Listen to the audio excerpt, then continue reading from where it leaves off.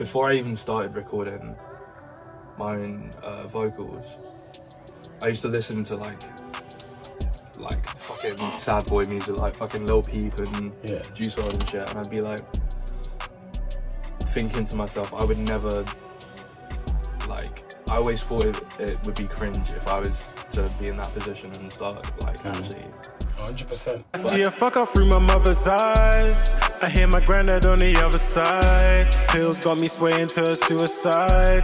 Bills I'm never paying them on time. No emotion.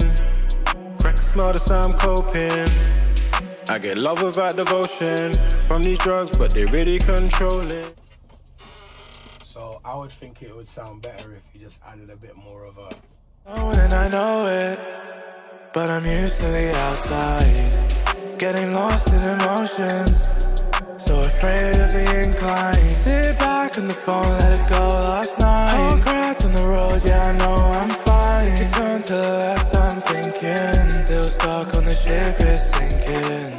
That song definitely like, definitely, I don't know, for me, I recorded the song, and after hearing back the song like after a week, I was like, yeah, like, it was kind of like, it was like therapy.